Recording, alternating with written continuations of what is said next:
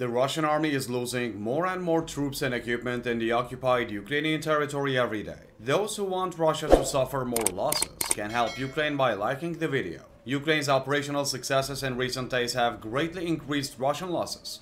The current losses of the Russian army are as follows: 534,360 military personnel, 359 fighter jets, 326 helicopters, 8,019 tanks, 15,398 armored combat vehicles, 14,195 artillery systems, 863 air defense systems, 1,108 multiple rocket launchers, 19,248 vehicles and fuel tankers, 28 ships and boats, 11,355 tactical unmanned aerial vehicles, 2,321 cruise missiles, 2,377 special vehicles and other equipment.